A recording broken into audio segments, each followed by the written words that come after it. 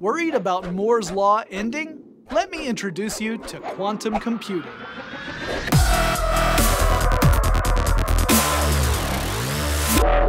You may have heard the news that Google's AI lab recently announced it had developed a quantum computer capable of solving a certain type of mathematical problem over 100 million times faster than a single core processor.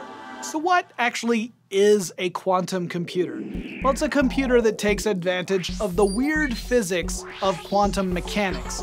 At that level, things behave differently than you would expect on a classic macro level. Classic computing relies on bits, ones or zeros.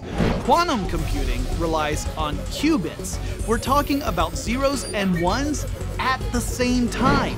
By bundling these together and applying them to something called a quantum gate, you can solve problems in a massive parallel process instead of in sequence, and that saves a huge amount of time.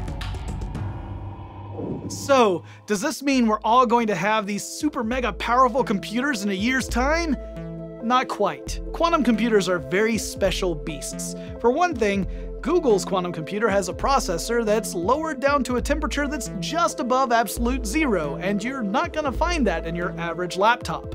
For another, they're really only good for certain types of problems, like optimization problems. The classic example is the traveling salesman.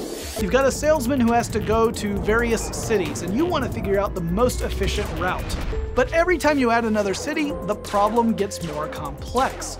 If you were to feed this to a classical computer using a straightforward algorithm, it would go through every single possible option and then compare all the results at the end, which could take centuries, and by that time your traveling salesman has ceased to be. But the quantum computer uses a different methodology called quantum annealing. Now, the term annealing refers to how metals cool down.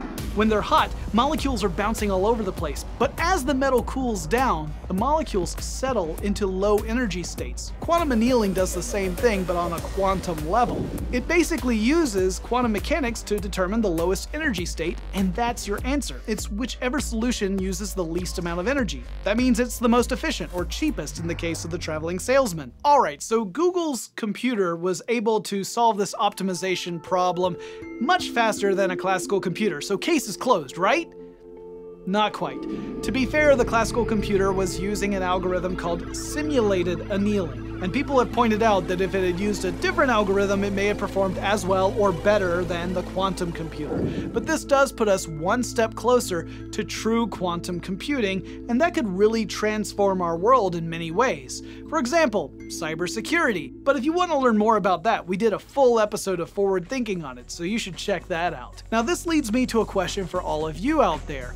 What sort of futuristic computing gets you really excited? Is it quantum computing, or DNA computing, or something else? Let me know in the comments below. Thanks to Toyota for sponsoring this show and making it possible. If you enjoyed this episode, hit the like button, and don't forget to join the Forward Thinking Think Tank by subscribing to this channel. Then check out these other amazing videos right over here.